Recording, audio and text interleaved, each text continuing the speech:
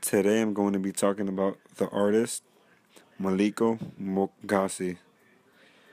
Meleko was born in Francistown, Botswana, and he works across history paintings, Semitic tropes, psychoanalysis, and post-colonial theory.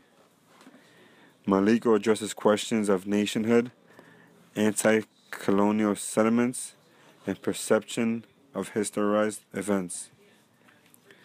Meleko creates large-scale project-based installations.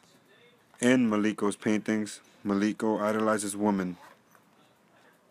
Painting 1. In Meleko's first painting, you see a cow to the right and 3 women to the left.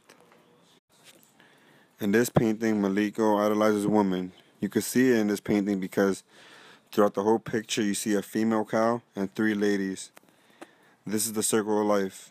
Both basically give life. Second painting. In the second painting, you see a circular painting with a woman in the middle sitting down in the chair.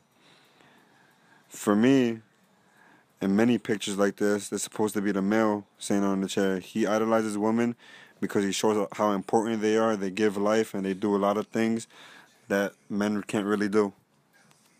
Third painting. In this third painting, you see a lady on top of a guy being idolized, or let's say praised.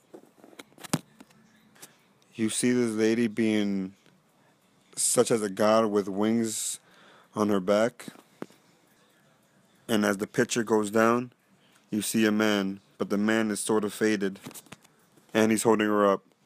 This is how Meleko shows his symbolism of him idolizing women. Thank you.